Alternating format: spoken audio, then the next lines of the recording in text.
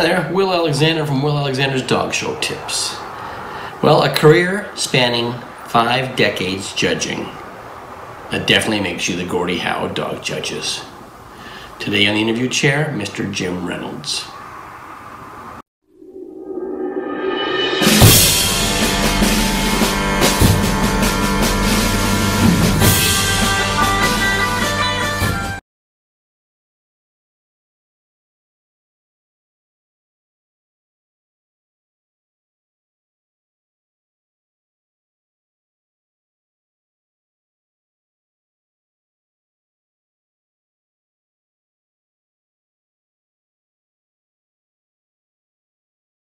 Hi everybody, we're here today with everybody's favorite, Mr. Jim Reynolds. Good morning, Jim, how are you?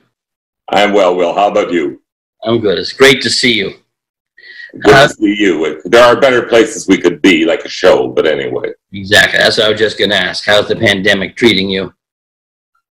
I'm bored, as you can imagine. I have not done a show since March. All my other shows were canceled. On the other hand, I have 3 children and grandchildren around to keep me busy, so I'm babysitting a lot. Oh, there you go. So they are keeping you busy, I'm sure. Until school starts, then of course we'll all be in lockdown for a while. Yeah, for sure. How's the weather there today? Miserable. It's overcast, gray. On the other hand, we've had such a fantastic summer that I refuse to complain until the snow falls. Then I'll complain. Well, it's chilly up here. I have a sweater on today, so. Well, that's what happens when you get older. Yeah, exactly. Thank you. All right, let's get started. Tell me how you got involved in dogs and the sport of dogs, Jim. Even when I was little, I always wanted something alive when I asked for Christmas presents, etc.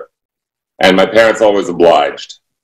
And so I was showing animals from the time I was 8 and 9 years old, not dogs. In the end, what happened was I had a flock of sheep that I was highly successful with, but took a lot of land. My father wanted the land back, and so I was offered the opportunity to get a show dog. And so that was the start of it all. And I ended up going to some shows, and then I ended up with a dog, Boston Terrier, actually, which was my father's idea. Yeah. Called Iowa's Fancy Sheriff, from a top breeder in the United States. And I went to my first show, and I was so young that I had to have a driver because I didn't have a driver's license. And that show was the Canadian Save the Children Fund show. And you talk about serendipity. At that show, there was a beautiful blonde woman who ran it, Anne Snelling, who would become a great friend and who, of course, won Westminster twice. There was a lady with a lot of scrappy little dogs who knew what that was about. Betty Hislop with Cairn Terriers, who was a dominant influence in my whole dog show life. She had a friend of her with her, Celeste Hutton, who got me involved with Irish Wolfhounds, my great love. Oh, and there was a young man who accompanied his convertible from university from Watertown, Tom Bradley. You can imagine, and that was my first dog show. Wow. So how old were you then? I was not 16, I was 15 then. I had done, actually, when they showed the animals, when I was 11 years old, I won a Grand Champion Ram. And they put me on the cover of the 2 leading agricultural magazines in Canada. Wow. So that was pretty heady stuff when you're 11.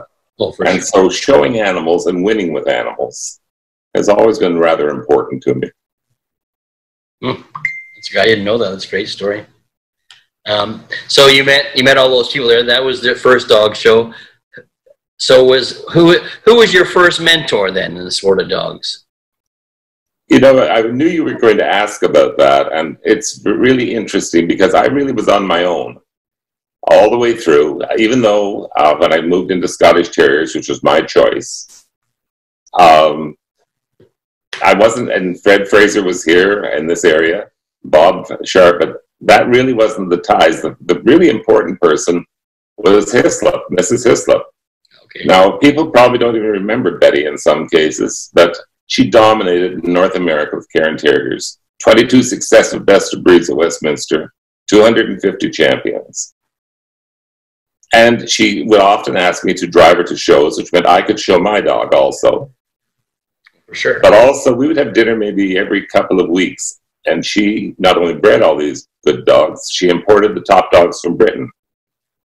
And so I had the opportunity to go over all kinds of really good dogs and learn that way. And in some cases, it was great because Betty brought things in, not necessarily always of a type that she liked, but of the ones that could win. And so I learned early on that there are different types in a breed. And you have to learn to appreciate that and not become blind. If there's a better mousetrap, go with the better mousetrap. It's a good way of putting it, sir. So Betty was your first influence. Oh, I would say she was the first important person in mentoring in dogs. There was also a lady, we went to McMaster University, and then I taught 2 years in Hamilton, a lady called Joan Morden. Oh, yes. And again, Joni and I would go to shows together, and I was in the Hamilton area.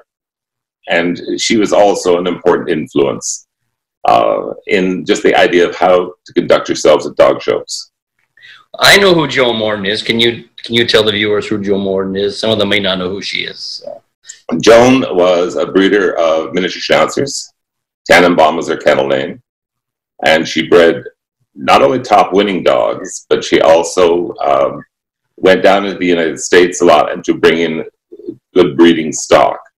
And she again was a lady. She conducted herself always immaculately in the ring, and of course went on to judge and do a lot of very successful judging. She died far too early as far as I was concerned. And she was also a great friend to a lot of people. As a matter of fact, one day I was coming out of the Ottawa Kennel Club show in November, and she pointed out a young man in a fur jacket and said, you know, he's going to be really important. He's in my handling classes. That was Dick Mean. Oh, wow. So she had a lot of influence with a lot of people, but always genuine, always willing to help. I'm sure. So we have Betty Hislop and Joan Morden. Was there more from there? There had to be more. Because I know how the dog... Actually, a lot of the time what happened was that, as I say, I started driving with Betty. And that was the key to introducing me to a lot of tremendous people. I'm sure, yes. And I met a lot of friends along the way and made a lot of friends. One of the key ones was Mrs. Ellis, who ran and owned the Chicago International. And I would go there when we had the Cairn especially, and Mrs. E would have me ring steward sometimes. And one of the people I ring stewarded for was Mrs. Augustus Riggs IV, Adelaide Riggs, an all-breed judge. Again, a great lady, and she really was the key to my beginning to judge in the United States. For some reason, she liked me, recognized that I was interested in dogs. And one day the phone rang, and this man was on the phone, said his name was Chuck O'Neill. I hadn't a clue who Chuck O'Neill was. But Mrs. Riggs had no longer able to fulfill an assignment at Bryn Mawr, and would I be willing to take her assignment? Well, Chuck O'Neill, of course, is Mary Beth's father. He was chair of the board of the AKC. I went to Bryn Mawr, judged there, not knowing I was being watched by Jack Marvin, B. Marvin, Doc Dubler. And that was really the beginning of my show career as a judge in the United States. And what year would that have been, Jim? That would have put us into the early 70s. Okay. Because I did my first Best in Show at Montgomery County in 76. So it was... Wow, that's great. You know, I see the eyebrows go, Will. You have to recognize this is my 53rd year as a licensed judge, confirmation judge. Well, in 76, I'm not even sure I've met you yet. I was only 11. I probably had, though. This is, well, I think a cute story with Jody Paquette, because she was at a show in Montgomery County much later. And I was doing Best in Show again. And she said, oh, Mr. Reynolds, you must be so thrilled to do Best in Show. And I said, yes, I am, Jody. And I told her when I'd done it the first time, she said, oh, Mr. Reynolds, I wasn't even alive then. So I'm accustomed to people with these stories. Okay. So Can you tell us when you started breeding the Scotties, Ronaldo? I started breeding Scotties in '62. I was still at the university at Carleton at that time, and brought a Scotty bitch from England and whelp from Kennelgarth Kennels, which was very famous, and whelp to a dog called Kennelgarth Viking. And unfortunately, there were 4 puppies, 4 males, 2 died, and the other 2 really were just not what I thought they should be. And so I moved from there. But my lucky break in Scotties came about in '65. I was in Toronto, and there was an old terrier man there, Jack Trelevin. And Mr. T did a lot of winning with his different terriers, and he'd had a stroke. And in his kennel, he had a dog called Trelevin's Top Brass. And Topper had 13 points in the United States, including best of winners at a big specialty in Kentucky. And had had some rough hand treatment by the guy who was looking after the dogs in the kennel. And so Mr. T sold me Topper.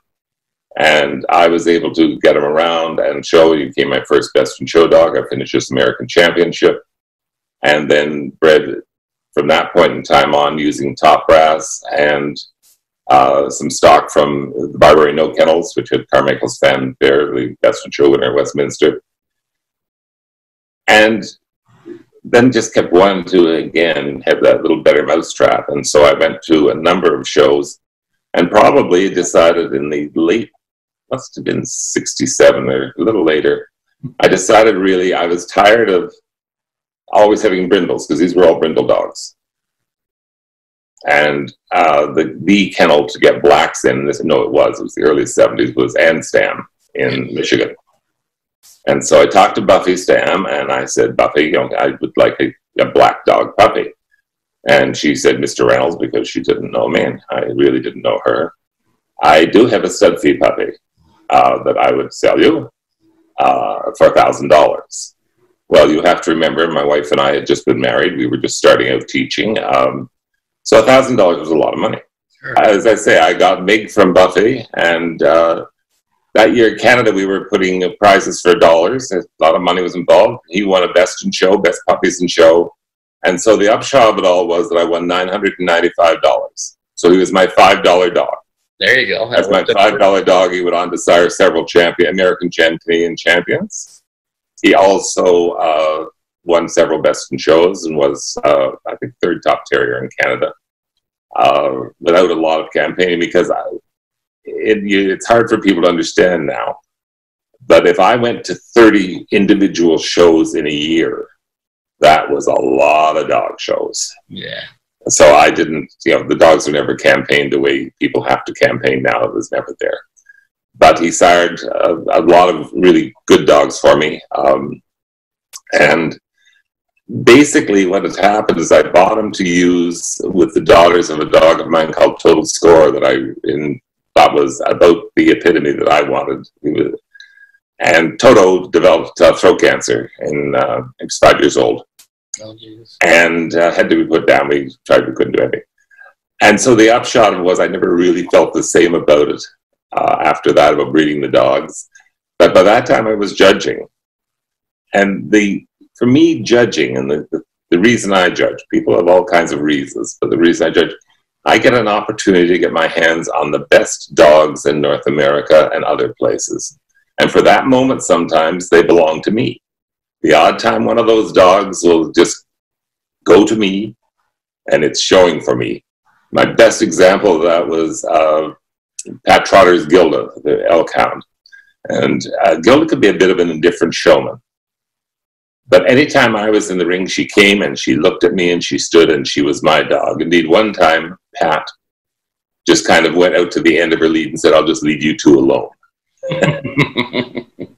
And there was those moments that I still enjoy every time it happens, along with just seeing what people are able to achieve and could breed. The Gilda story is rather interesting from the perspective of people wanting to know about judges and how judges can be the way they are. I had just given Gilda a group someplace and went back to sit down in the sin bin, where all the judges sit, the sin bin. And I was sitting between two judges who judged hounds. they weren't my friends, but they weren't close friends, but they were certainly licensed. They were very reputable judges. But they never can resist talking. I don't know why people can't resist talking, but they can't.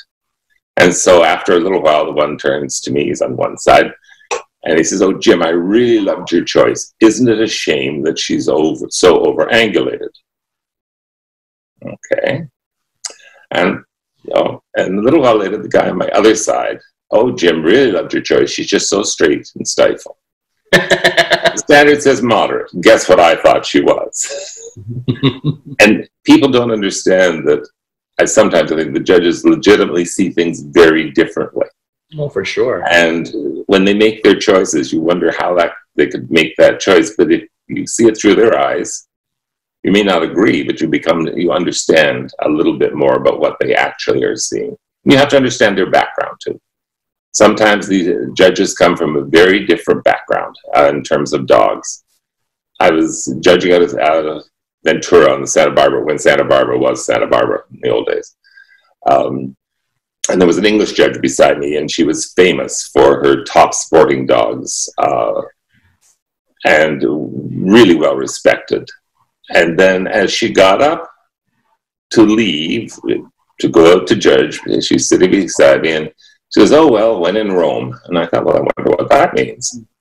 And out she goes, and Ray McGuinness comes into the ring with an Irish setter that was doing a tremendous amount of winning, a beautiful dog, and he won the group. And then I understand what in Rome means. Yeah. Because this lady knew that she was coming. Yes, they wanted her opinion as a gun dog judge, but she also understood that she had a responsibility to be aware of the American standard and the American way of presenting dogs. And so to recognize the quality that was there, even though she would never have thought of that as a dog for one of her breeding programs. And, all these factors enter into when you're judging and into the impressions you make. And as I say, that's why I moved away from breeding and exhibiting, because I could only have done that in a very limited state. I had a career. My wife had a career. We had 3 children. And I think one of the things about, I should really say in this, women have played a very important part in my life. My mother looked after all the litters, so all the puppies there. My wife, we met in university. We were in an English class, and a professor cracked a rather smutty joke. 2 people laughed, me and my wife. That's when we decided, I didn't know her at that point, but we decided maybe we had something in common. We've been together for 57 years, so I guess we do.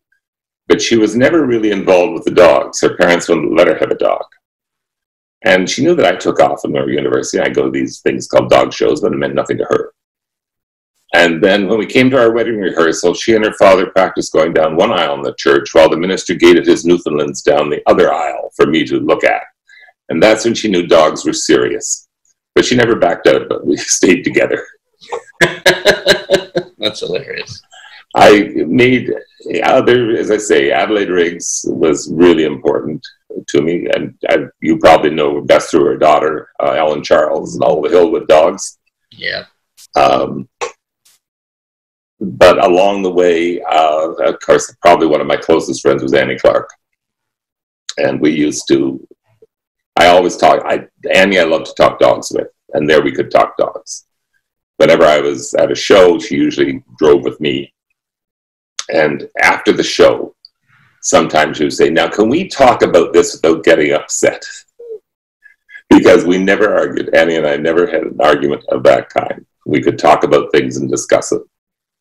And she was so knowledgeable in so many breeds. And we had our disagreements. Okay. I mean, she was always the frustrated handler. People would go in the ring and know, "You sure it happened to you. She decided that dog wasn't set up right, and she was going to show you how to set it up." I used to say, "That's his job. It's not mine." And we get into this argument of whose role it was. You always told me to think on my feet. Yeah, but I do miss her. I mean, we always talked after show weekends, and she would phone and ask me, and I want to get to the bottom line. If I'd done best in show, I said, "Well, no, 7 dogs were in the ring." And then we had to work our way through each and every one of them.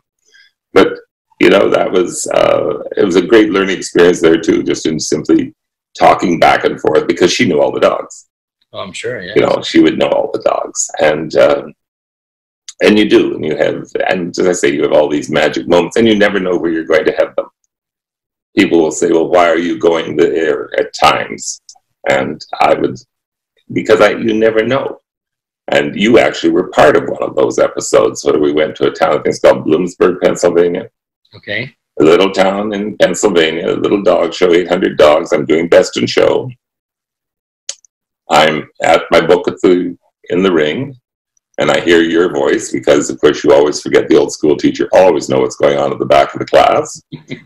And your voice saying, well, now we know what he'll think. And I turn around, and there you are with the Beagle, and Rebecca is with the Scotty. So your Beagle who went best in show at Westminster, and the Scotty went best in show across in an 800 dog show in Pennsylvania. And the excitement of it. That's the excitement. You never know. Whether I'm judging at Westminster, which of course is, well, I was the first non-American to judge best in show in Westminster since 1929. Wow. When I did it. And by the way, the 1929 judge was a Canadian too, and that was the year the stock market crashed. So I was really happy that it took a couple of years for the market to crash after me in Westminster. You know, and it just was truly exciting. Although my favorite, and I've got to say this, I do any time, I've done over 70 American national breed specialties across all 7 groups. And that is usually, you become that judge based on votes from the membership. And that I think is a great tribute. I mean, I do enjoy my nationals, and I've had some very exciting ones. 4 of the shows that were canceled this year were nationals. We curbed that. But they've asked me back for other years, so I'll get to do them still. Oh, that's good. That's good. Back to Annie. When did you meet Annie, and how did you two meet? Annie and I met in the 60s. Yeah. And late 60s, where I was at a show, and I wanted to see if she would come to Cars to judge. And so I just walked up to her. Well, of course, walking up to Annie for me was easier. We kind of looked each other eye to eye, and she said, well, yes, that would be fine sometime. And then it really was afterwards. I was judging. I did the last national, especially when Norwich and Norfolk were one breed. They split into the 2 breeds after that. Wow. And my winner's bitch was a drop ear, as we call it, drop ear bitch and Norfolk bitch. The damer was showing. And after it was all through, she said, this one belongs to Annie. And I thought, I didn't know. Whereupon I had covered myself with glory there, and it was fine. So, and then we just started talking, and we saw a lot of things alike, and we enjoyed each other's company. Mm-hmm. I think part of that was the fact that, you know, sometimes people would forget, and she enjoyed being Mrs. Clark. But to me, she was Annie, and I think she enjoyed being Annie sometimes and didn't have to be Mrs. Clark. Yeah. So, but then it was a group of them. Annie didn't show herself dogs to me. Janie and Bob did. Michelle did. And these became my closest friends. That was another reason I stopped showing dogs. The people I respected, if I respected them, I really felt, why would I put them in that situation? People would know they're my friends. And so if I win, it's the wrong reason. It reflects on them. And I know it wouldn't be the wrong reason. I would be given a hard time. At one time, Mrs. Clark was judging a sportsman show, and I got an English Cocker Spaniel. And decided to go to sportsman show and finish, and Annie was judging there. So I go in the ring, and I go, I think, winner's bitch. Maybe no, I won the class. And Annie says to me, is Marcia here? This is my wife. Is she here? And I said, well, no, she's not at the show. She's shopping. Back in I come for winners. can you get her to get me some pantyhose? There's a fancy dinner tonight and I don't have any. And so out I go. And I then went to my wife's store and the clerk was there and I said, I need some black pantyhose. And she looks at me and she says, what size? I said, well, queen size. Never went back to that store. But, you know, we had fun. We had fun together. And as I say, I miss that tremendously. And the same with Janie and Bob. Janie, the first time I met Janie I was judging in Philadelphia and she was showing boxers. And when it came time to do best of winners, I didn't split the major. I went the way I wanted to go. And as I go back to my book, I hear this gravelly voice coming, he's a mean man.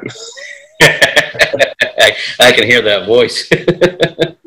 You know, the other thing, you will remember this. You remember the Dennis, the Irish setter? Yes. Okay. Janie, I have a statue. That's him right there. Well, Janie was the first handled that dog. And I was judging down in Pennsylvania in September. And Janie sent the dog in with George Alston. And at that time, there was a beautiful bitch being shown. I think her name was Oriental Jade. Oh, yeah. And it was really competitive. And so along comes Janie then, after I'm judging, and wants to change dogs. And I won't let her in the ring. Will you talk about fumes rising? Because I love Dennis. And of course, I put Dennis up and later I put him best in show. But, you know, again, long relationships with these people who were friends. And that made it a lot of fun in terms of, I miss, sometimes when I go to the shows, I think, okay, it would have been so much more fun if some of the old group were there. Yeah. You know, but they're not. And so you go on with it. But you learned a lot. You learned a lot in that kind of discussion. So getting back to your concept of mentors, we have people who set themselves out to be mentors. And they work really hard. In some ways, I felt experience with a lot of different people and listening to what they were saying and seeing what they were doing was a much better form of mentorship than having somebody try to browbeat me into the 22 points of an Irish setter. True. Makes a lot of sense. Even myself as a handler, I was a lot of people that I looked to mentoring. There's obvious ones that I went to, like George and Brian and Gary, but there was so many that I watched. I remember Bobby Stebbins used to send me off to watch different handlers every time I had a break, you know. So to give you and a number of people of your age range, when I started, and this is positive, when I started showing dogs, the handlers were a pretty ragtag group and some pretty ragtag things happened, okay? You belong to a whole group of young people who were serious and came in, and I took great delight in watching you and the progress, but they did exactly what you're saying. You went to different places, you watched different things, and you learned from that. There's no question. And that was important. Like I enjoy watching what people are able to do, and I enjoy giving them a hard time if I don't think they're doing as well as they can do. Yes, you do. It's always fun entering your ring because I never know what to expect. So. Well, that, you know, was a part of it. I mean, but you do, you know, I've been privileged to do 16, I've judged Westminster 16 times, okay? There's 3 of us up in that group. But again, you never know what to, I was doing Old English sheepdogs, 3:30 in the afternoon. And suddenly I realized my ring was filling up, like the outside around the spectators were filling up. I thought, what? Because I had one dog, one class dog, because they just started using class dogs, one class bitch, and 18 specials. And of course, I turned around, and there is this specials dog, and it's Colton showing the dog, and his family have known him. I've been doing since they were kids. And I knew the dog was made for me. I mean, that was all there was to it. And he, of course, went on to win the breed, and then went on to reserve best in show. Yeah. And that was Swagger. And as I say, you never know. And that's the excitement of it. At least for me, that's the excitement of it. Oh, no question. But yeah, do you have other dogs in your bank, in your head that were, oh, wow, dogs when they came in?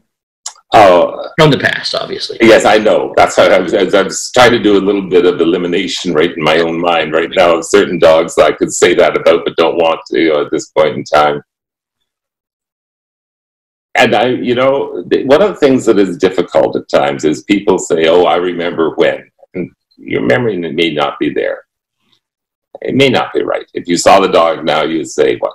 But the first dog that I ever saw, that it was in Chicago International. It was in the mid-'60s, and Bobby Barlow came in the ring called the pointer called Shandon Touch of Kings, and I thought I had been just struck by lightning.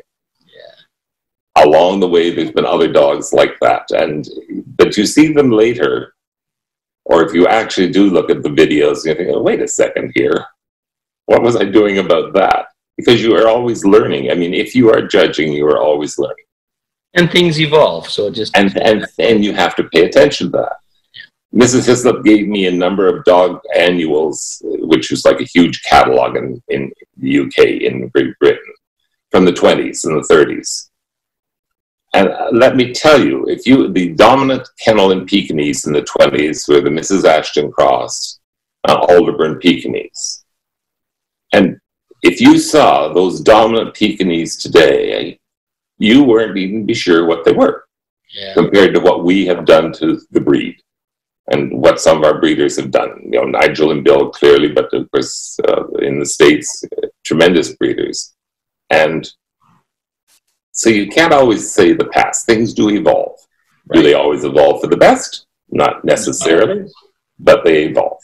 But even you talk about those Pekingese, probably if you went back and you looked at them, I'm sure you'd find the virtues that people found back then. They just may not be as... They didn't have the glamour, and indeed, it's interesting when you have all of the concern about breeding and in the FCI countries, etc. And clearly these dogs had more of a nose, and these dogs would not have the breeding problems. And so you could say, wait a second, that was a good thing. Right. Exactly. Okay. But is it that beautiful head? No. And can you find always, sometimes in the ring you're doing, somebody would come up to me, not so much anymore, but they would come up and say, "Oh, I didn't think that dog was pretty enough for you." And then another would say, "I didn't think that dog was sound enough for you." Well, as far as I'm concerned, I want both. And so I sometimes have to compromise to get one to the other, but you really do have to make this balance in choosing what you're doing. And you have to go back to the origins of the breed. I'm going to be much harder on an unsound sporting dog or an unsound working dog than I am on an unsound toy or even some of my hounds. But you do go to what the breed was for. And it should be there in the back of your mind always. I don't mean for right up front when you're saying, "Oh, this can possibly," but you should be aware of that. But there's so many things you have to be aware of. You also have to be aware sometimes of just how hard Boston Terriers, as I told you, is where I started. I swear Boston Terriers, and I'm not sure it's James I mentioned, don't breed true. It seems very difficult to get a uniform litter of Boston Terriers. Whereas that isn't true of some of your other breeds. You get certain breed, and they all look more or less alike, the individual differences. And so you have to be aware of that. And if you've got a litter of choice of 15 in some breeds, and you're getting 1 or 2 pups in other breeds, okay, you have to be aware just how much more difficult it is to produce that X dog as opposed to maybe the Y dog. And then the other time I would get a little annoyed is people will come, I've listened to judges and say, "Oh, those are such terrible dogs." Well, they're not terrible dogs. They maybe aren't what you would want. But as I said to a group of principals at one point in time, who were complaining about some of the behavior of the children again, and I said, the parents aren't keeping the good ones home. They sent you what they have. And so in terms of the kennels, they're not keeping the good ones home. They're bringing what they've got. And sometimes it's better than others, but you also have to stick with them through it. Especially, it's hard to be a breeder of dogs in this day and age, and they have to applaud what they're doing, even if sometimes they get into difficulties. They can't have the huge kennels. Like Betty usually had 50 or 60 Karens. Okay, and they were well looked for after all the way through till they were 18 and 19. They seemed to live forever. Okay, but she could do that. And so you had opportunities to try things, which it's much harder now. People only have a few dogs that they breeding stock. And one mistake in a breeding program, and so do you then just erase the whole thing, or do you say, well, maybe I can fix it and get into some more difficulty, or sometimes you erase it and fix the problem. If it's a small problem, fine. If it's a health problem, not so fine. Yep, there's no question. And now looking back, are there dogs in your past or that you remember that you wished you could have judged or been a part of? I think that is very difficult. They would have to be so far back, because I really was and have been very, very fortunate that most of the dogs have crossed my path that I would really like and admire. Yeah. And so I can't think of one right off the top. I will sit at ringside and watch at times and think, okay, I would do this differently, but I may get a chance to do it differently at some point in time. But it's very seldom. There are sometimes I've been places that I wished a certain dog won and it didn't. And I'm thinking, okay, now, Jim, what are you going to do about this? Yeah. Again, and this goes way, way back to the old days of the Metropolitan Kennel Club. And I'm judging the toy group. And I'm at my book, and I look up, and there's Elaine and a few other people that should be behind me in the ring showing dogs, but they're not. And I must admit, I turned around and thought, how did this happen? But then it's my responsibility to deal with it as I deal with it. So yeah, sometimes they would change it. Sometimes there's key places I would want to get my hands on a certain dog. I'm anticipating getting my hands on a certain dog. Swagger's a good example. I put him best in show someplace in California, and a few weeks later I'm in Arizona. And he is there, and I'm thinking, well, unfortunately, this is kind of a done deal because I really like this dog. I said I like this dog, and the herding group judge had not heard that, and so Swagger walked.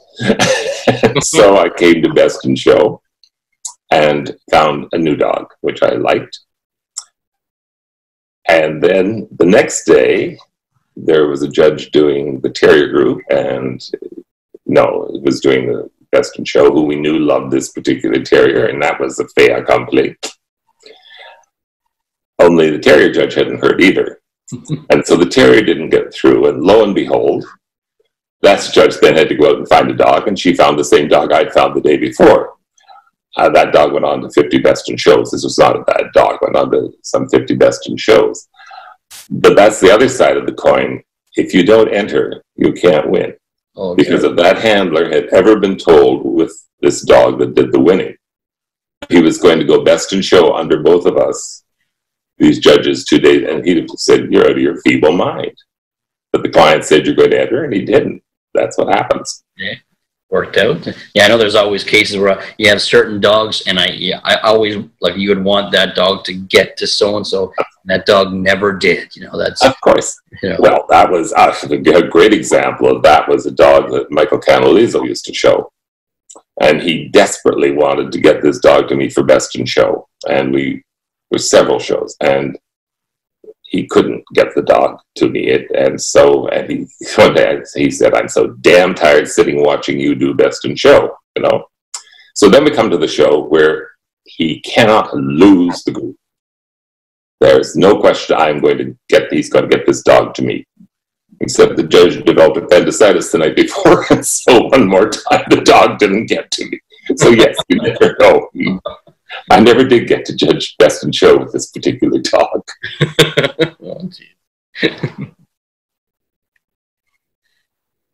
Oh, you still have goals in the sport, Jim? I think you've reached everything you wanted to reach, but never know. I probably, I would say for me, it's the next chance and the next dog. That really is. I think some people want to get all the travel if I want to travel for fun, I travel for fun. It has nothing to do with dogs. I've had some great opportunities when I've traveled, but I traveled to see the dogs, not to see the temple down the street. I just happened to be part of it. And I'm always waiting to see what that next one is going to be. And I've got to say that when we were closing out this thing, COVID thing that happened, the last couple of years, we've had some highly competitive dogs. Oh, yes. And I've seen beautiful ones. And there is one I would like to see, which I might if we ever get back to judging dog shows. But that's what it's about. I mean, it really isn't. And personal goals, well, what else are you going to do? I've done all the top shows. I love doing nationals anytime at nationals, and that's always exciting. The year I did Standard Poodles, I did the Poodle Club of America, I did Standard Poodles. It was a phenomenal year with the group of dogs I had in there. And in the end, my breed dog, went best in show. And normally, then the opposite sex would go to one of the other varieties and didn't. Went to my standard, another standard I put up. It was England's Dog of the Year, which wasn't the Dog of the Year then, was in that ring. It was, that's the tremendous excitement of nationals can do this for you. And there you can usually stick to type. Yeah. That is one of the joys of it. You can say, okay, this is, I can set the type that I want here. And I'll stick with that, and that's the way it's going to be. The smaller shows, and especially our shows in Canada, but the smaller shows in the United States too, it's much harder because you've got 20 or 25 dogs, and it's much harder to have them of the same type unless they come out of the same kennel. And that isn't usually the experience you get into, sort of thing. But no, it's been great. I've had a tremendous hobby, and that's always it's been my hobby. I think that's something, and many people have no idea about that either. I mean, I don't know the number of people think I used to be a handler. God loves I wasn't. Or they don't know where I came, because it's been a long time. As I say, 53 years. Yeah. And I probably haven't shown a dog for 43 of those. I did for about the 10-year overlap. But, and you never know what opportunity, and you meet great people. I mean, I've met all kinds of people that I have a lot of fun with. I mean, and I miss that. This is what I miss here. In being in this restricted environment, I don't get to chat. Well, the way you and I are chatting. Mm-hmm. Okay. And I'm really not one. I like the person to person. I would much rather be sitting talking to you. I don't want a virtual dog show. I like the synergy of being in the ring, having my hands on the dog, watching the handler's face, trying to get the dog right, having that whole dynamic going on as opposed to kind of the flat screen.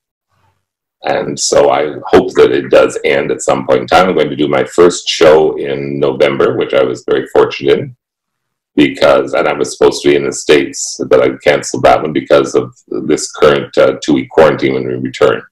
For me to be away for a week and then a 2-week quarantine really is not easy to do. It's difficult. And that opened up an opening, and so I'm going to be judging a show in Saskatchewan.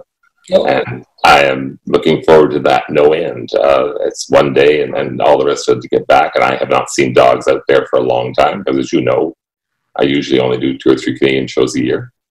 And so it is going to be a lot of fun.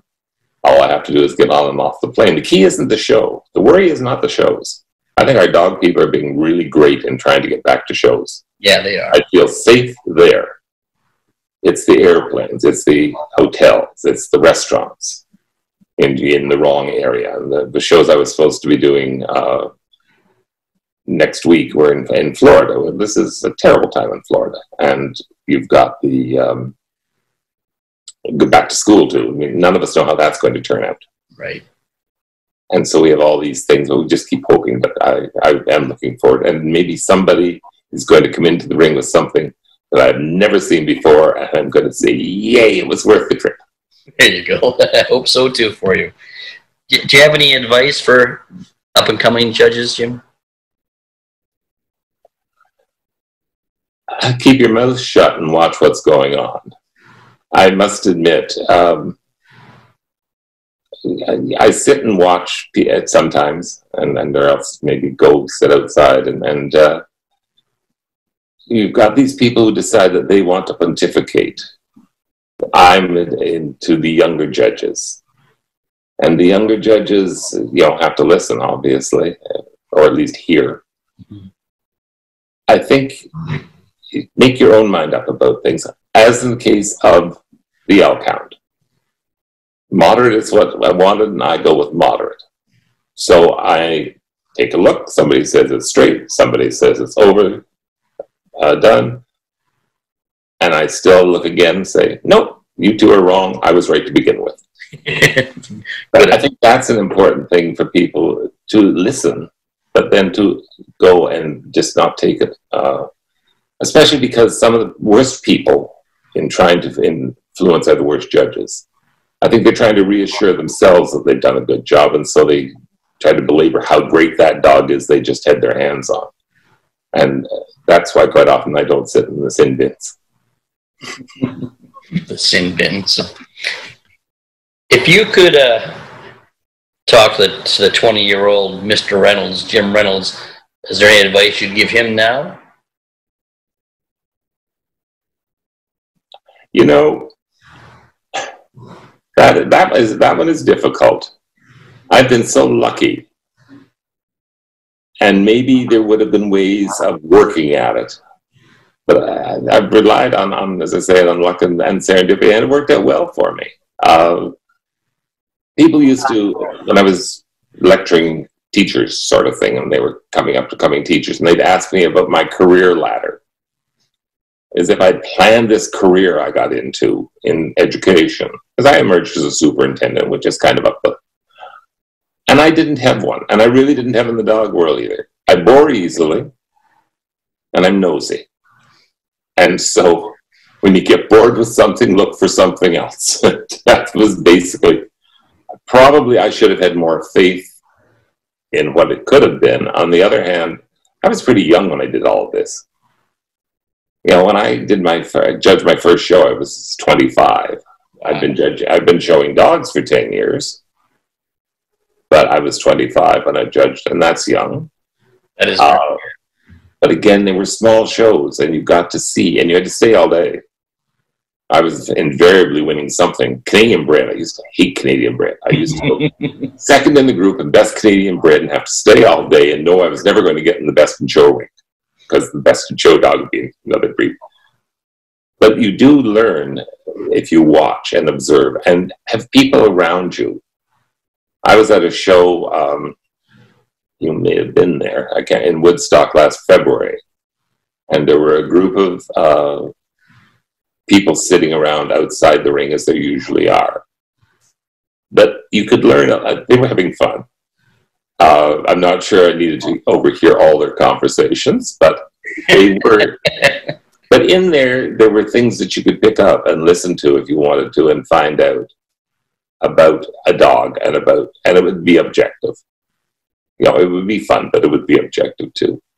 So I think I wish I had more opportunity to do that. I just lucked in. As I say, I lucked in at that CanSafe show. That was all there was to it. No, for sure, yeah. I will tell you one other funny thing about that. Mr. Bradley, as you know, was show chairman of Westminster. And I was having lunch with Mr. Bradley many years ago, and he handed me an envelope. And I opened the envelope, and I said, "Oh, Tom, you've got this wrong. This is the wrong assignment." And that was my best in show letter.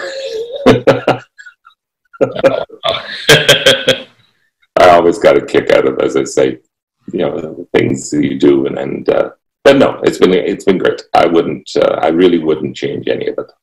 And also, I'm going to have a new grandson on the 1st of October about. Congratulations. My oldest grandchild is just starting university, and my youngest one's and I have now rounded out to the half dozen. Wow. So I'm doing well in that part also. Well, congratulations to both of you. That's amazing. Well, thank you, sir. Thanks for giving us your time today. I really appreciate it. I know you're getting ready for whatever you get. I know you're doing lots of work around there. That's why you had to time it the way we are now. So. Yeah, that's it. And I was babysitting yesterday and babysitting again on Friday. I do need you to send me the link for this sometime because my daughter, strange enough, wants to see how badly I behave. Okay. Okay. I will definitely send it to her. Okay. Thank you for the opportunity. Thank you, Mr. Reynolds. It was a pleasure as always. It's great to see you. Can't wait to see you in person. Right. Same here. Bye-bye now. Bye-bye. Well, thank you, Mr. Reynolds. It was great to see you. Great to catch up. Can't wait to see you at a dog show. If you like what you're seeing here, press the like, share, and subscribe button. If you want to get a hold of me, go to dogshowtips@gmail.com or go right to willalexander.net to find out exactly what's happening in Will's world. Take care.